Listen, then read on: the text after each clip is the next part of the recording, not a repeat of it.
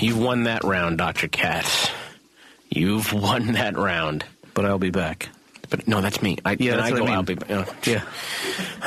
Sorry, man. See, I can't keep track of this. This is too complicated. No, it's so simple. You're the one that you're adding levels to this. My garage mechanic understood this immediately. When I told him, you need to be Commander Demon Wrench, he made a cape, he had a mask, he got like a hand puppet, this little goblin hand puppet, and he would use that to insult me. Yeah. And he would have the other mechanics in the garage dressed as ninjas when I would come in. It was amazing. It was but they're trained to do that.